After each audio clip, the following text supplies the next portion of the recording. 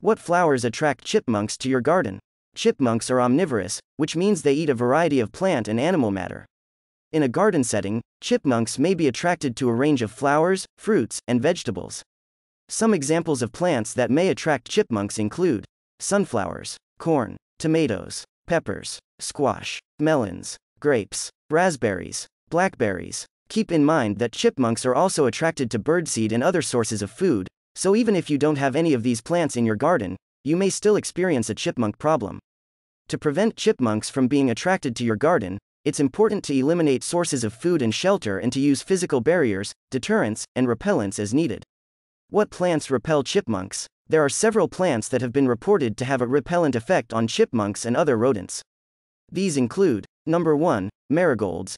The scent of marigolds is thought to be unpleasant to chipmunks and other rodents, and they may avoid areas where these flowers are present. Number 2, alliums. Alliums, such as garlic and onions, are known to have a strong scent that can deter pests. Planting these around the perimeter of your garden may help keep chipmunks away. Number 3, daffodils. Daffodils contain toxins that can be harmful to chipmunks if ingested, so they may avoid areas where these flowers are present. Number 4, catnip. Some people have reported that planting catnip around their garden can help deter chipmunks and other pests. However, keep in mind that catnip can also attract cats, so this may not be the best option if you have feline pets.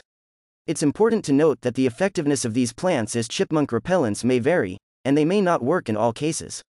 Using a combination of physical barriers, deterrents, and repellents is often the most effective way to keep chipmunks out of your garden.